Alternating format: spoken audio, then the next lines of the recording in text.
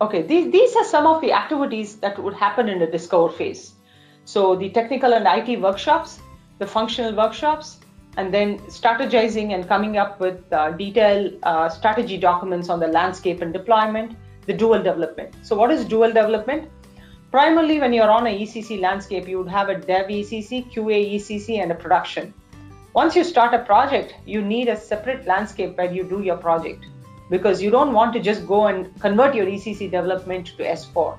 If you do that, what really happens is, let's say you have a production break and you want to fix it.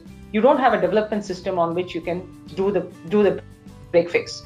So we suggest that you leave your production support landscape as is, take copies of your development if you choose not to wipe out your development, or take copies of your production, build a new project landscape and do your conversions there. The cutover strategy becomes very important for various reasons. The number one reason being that any ECC system is not a standalone. It has other systems that are connected to it. And you have an archiving and training strategy as well.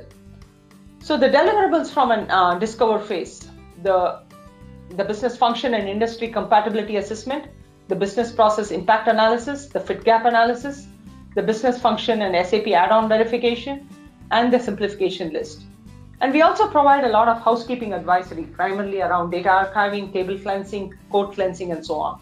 Why this is important is because your downtime is determined by the size of your database and all the landscape and infra considerations, and also the project consideration.